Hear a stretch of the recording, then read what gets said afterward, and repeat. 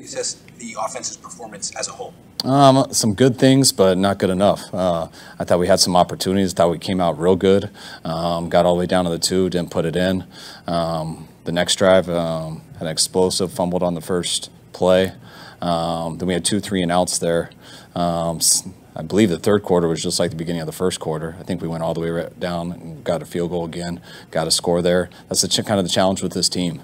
They're a team that does bend. You can move the ball on them, but they're tough in those situations, and got to be better. How important was Juwan Jennings in the fourth quarter? How was he in the fourth quarter? Oh, huge. I mean, I think that was one of the big third downs. I forget, it was like 3rd and 7 or something. We had, I believe it was Kittle over the middle, then Ayuk deep, and they just sunk under everyone, and Juwan just to catch that and move the chains. I believe earlier in the game, too, he had a good one over the middle where he carried the guy to move the chains. So Juwan's, he's been great for us, did an awesome job last year, and it's good to get him back in this game. Injuries, none in the game that I have yet. Danny Gray rolled his ankle in pregame warmups, but that's it. Go ahead. Defense shut him out in the second half. What impressed you most with the just them getting off the field. I mean, had a couple mistakes in the first half, got them going a little bit. But the second half, just like 2 weeks ago in our last game, defense hunkered down. Didn't seem like they made any mistakes, and especially there at the end, the way to finish it, their last 2 drives was great.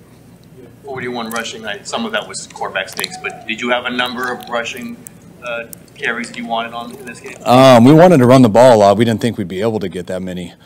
Just how good they are in their short yardage and some of their run situations. Their offense is pretty good at holding the clock. So we weren't expecting to get that much. I think kind of, the way our defense went in the second half, we got it back a bunch of times. And some of our longer drives, converting some of those short yardages allowed us to get it. But anytime you get that much, I don't know if we were 4 yards a carry or 3 point. I think we might have gone down with the kneels at the end, but we had some big ones, which you can get, but that's a tough team, how they mix it up and stuff, and they have a good way of getting you off the field, and that's why we struggled, I thought, down there in the red zone, just being 2 of 5 there, and which kind of plays into their hand. That's similar how it was last week watching their Atlanta game, but for the defense, those last 2 drives come up big, and for us to be able to keep sticking with it, man, I was real proud of our team. You use Elijah that much? Heard about a handful of 3rd and longs in this game. You've had success doing that this year. Why are you so successful in those situations? I think Jimmy made some big plays on 3rd and long. From what I remember, I don't know how many we got, but I know the one that he hit Ray on down the side, that was an off-schedule play. Did a great job finding him. And then the one to George over the middle was a really good job. A great throw by him, progressing to number 2, coming across, and a good play by George. But some of those long ones kept us going, and he's always doing a hell of a job with those sneaks. Were you expecting to use Elijah as much as you did in this game, or was it you saw during the week, or after his first few carries, did you think, we're just going to keep using him? No, we were hoping that the carries could come out about even. That kind of was our goal before the game started, was to have a goal to have about even carries, but you never know how the game goes. And then at the end there, when we were just trying to hammer it down, we were just feeling them, so we kept them out there. The fans, media, even some of your players were all talking about all this offensive firepower that you finally had. Is it going to take, obviously you wanted that to hammer the performance, but you had 13 points in the first 52 minutes or whatever. Is it going to take a little while just to figure everything out and everyone to kind of gel and work together? I think that could have happened today. I don't get too caught up. And we had 400 yards offense. We were 2 for 5 in the red zone. I think we got a lot more points if we can score a touchdown on those on those plays instead of field goals. I didn't feel like it wasn't that we couldn't move the ball or do stuff like that. I felt like guys made a lot of plays. I don't know how many we averaged a play, but I know we were moving it. We were the better offense today. We just got to score more touchdowns, and that's about certain plays and trying to get in there. What was your view on the Drake Greenlaw play, and do you feel like he should have been ejected? No, I didn't think so at all. Kind of actually blew my mind. I understand the penalty. I totally get that right at the 3rd down marker. He was on his shoulder, but I got to learn what that is. I get how it is with the penalties and stuff because I think he did hit his helmet. I haven't seen a replay, or we'll see when I get home tonight and watch it again. But I didn't know you got. I thought there had to be intent and something unnecessary, and that was a big play right there. And for us to lose Greenlaw for the whole game off that, I mean, that really shocked me. So hopefully they can teach us that so we can understand why we lost one of our players. Did you not get an explanation? No, no. I mean that comes from New York. The Chargers kind of rolled down the field on that first drive. What changed with the defense? Was it something strategic, or did they just sort of get? No, they had a couple big passes, and then we had a zone dog pressure, and we ended up not carrying the corner. So they got a big explosive there. We weren't perfect the rest of the game, but we made a couple big mistakes on that first drive when they had the right play on, and that's what happens. Delano Hufanga, it seems that at the end of these games, he keeps intercepting balls to end the game. Just kind of how have you seen his development? I mean, I think Huff came out playing real well this year to start. I think he's had some ups and downs as he goes, like they all do. But the more Huff plays, the more, I know he had a couple setbacks when, I want to say after Atlanta, just getting a little banged up, missing a lot of the practices the next 2 weeks. But Huff seemed like he played well, and I know he'd love to have that touchdown back on the first drive with that one zone dog. But to come out and finish it with the pick, and we definitely don't want to watch Herbert do many more downs than that. Weeks different, Kyle, and there was a bye week in between, but 2 straight wins. Do you feel like this team has momentum? Do you want them to feel like they have momentum? Yeah, I want them to feel like that. I mean, I thought just overall, I thought we played our best team game and just cleanest game versus the Rams a couple weeks ago. So that was a great momentum that we felt. I thought it was the first time we had done that consistently in all 3 phases.